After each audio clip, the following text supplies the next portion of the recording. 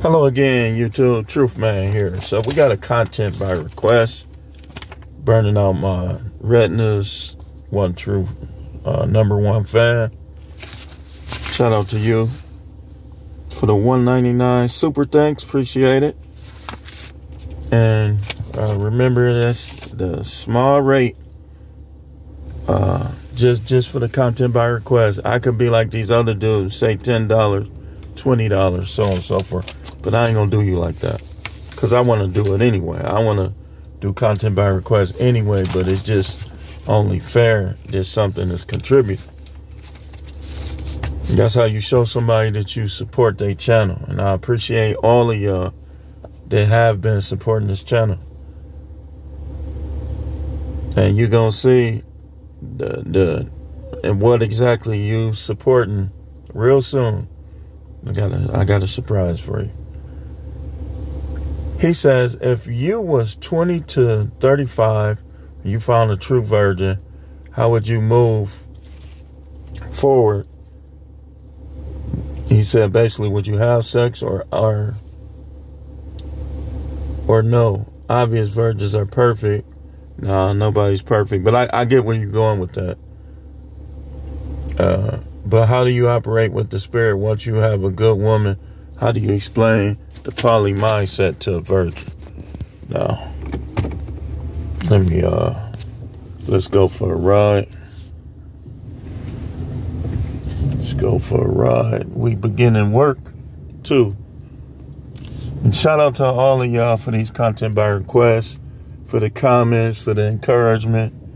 I appreciate y'all. Like, I'm not a person that secretly could care less or don't even like y'all, just using you for money. When you got to use people for money, whether you male or female, that's just, I can see you want to do what you do, but you want to get compensated. That's different. Man, I'm so tired of these construction workers, man. Wait, hold on. Now I got to go this way.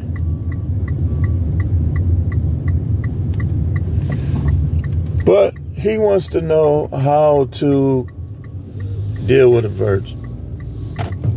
You asking the right person.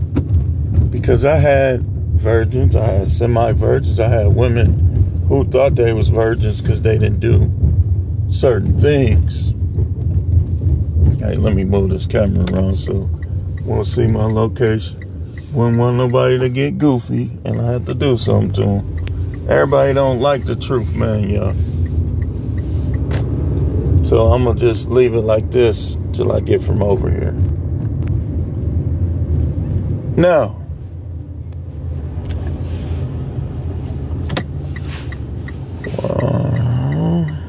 let's go this way. He wants to know about virgins. I think did you find one? If you found one, you off on the right track. But that's not all peaches and cream, I'm gonna tell you. Because I've had a couple virgins, and one of them was when I was in college.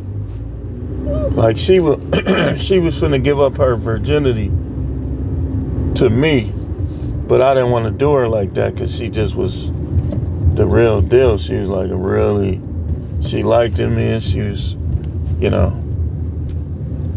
But I know what I was doing, so I just said, nah, I don't want to be the one to dog somebody like this out. See, I always been the type. Now, I did dog some good ones out. I ain't gonna lie. But I always been the type, like, I never liked it married women, for one. Because married women, it's like, that comes back on you. You think you doing something. You think you a Mac. You think you a player. But that stuff come back on people. You messing with people's wives and stuff like that. That stuff be really coming back on people. Then you finally get a wife and somebody mess with yours. That's the way it works. Now, sometimes dudes gonna get your wife regardless of you doing wrong or not, because that's just the way it works. But other times, when you just intentionally, you know that chick is married, you sneaking around, you giving her an outlet, and then she going home creating problems for the man just trying to do right by her in most cases. Some dudes don't. Like, all these dudes ain't good. They not good men, but in a lot of cases, it be the guy that's doing right by her that gets the short end of the stick. That's why we not necessarily in favor of marriage in this manosphere, in this red pill. We just not. I talked about the passport brother thing too. Now, go to the business channel. He posted a video that was the perfect refute of the passport brothers and all the stuff they be saying. There's some guy that was talking about with Colombia being number one for single mothers and number one for cheating. But these dudes think they gonna find a wife in Colombia. Like I said, it's territorial simping. It's territorial simping. It's simping in certain locations. Over here, you saying say no to single mothers. Over there, you getting with single mothers. That's territorial simping. Me personally, I say if a chick is trying to do right by you and she a single mother, don't stepdaddy. Stay out of that. But at the same time, if everything is falling in place with you and her, I don't see why you wouldn't deal with them sometime. Me personally, I don't know what I could necessarily do. But the virgin thing is, the way you handle virgins is with care. You don't want to be the dude that causes one that has preserved herself to become a 304. So you want to, as long as she don't get away with nothing though. Don't let her get away with nothing. But as long as she's not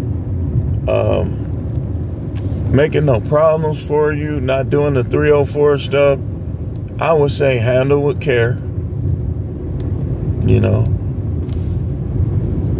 Be a good dude with her. And kind of watch. I would say the sex thing just depends. If you make her a concubine, she want to do it, you want to do it. But if she says she want to save it to marriage, the only people we take that from is virgins. Like if a virgin say, I want to save myself for marriage, you should respect that. You should. And you should see where things go with them. But remember, they get curious later, though. Because I'm telling you, man, I had virgins. I had semi-virgins that did stuff but didn't go all the way, so they thought they was virgins. And low body count women get curious. Sometimes, in some ways, the low body count woman is more dangerous when it comes to a sexual standpoint, because if you're doing right by them, they're going to be extremely sneaky and they're going to cover their tracks more. A virgin is still going to get curious later, especially if she be at work telling dudes, well, only person I had is my husband. He going to be sizing you up, thinking, well, what if I'm bigger than him? I could bust that open a little more. That's how men think. So you want to treat them, me personally, I'm going to treat any woman good that treat me good. But if she start acting up, I'm dumping her. I'm not even dealing with it. But you want to treat them good. And you want to explain to them, you want to be able to read those Bible verses and explain to them how the concubine thing goes. Especially if she in the church and she might feel like she's sinning. But if you make her your concubine with the possibility of becoming your wife, she's not sinning. She's not. If you just randomly, oh, I like her, smash, smash, smash, then we dealing with sin. If you commit to her in at least the concubine way, I'm going to make a part 2, man. I'm going to make a part 2. I got to do something real fast. And I'm going to give you a part 2. I'm going to give you 2 for 1. So just stay tuned. I'm going to talk about this some more.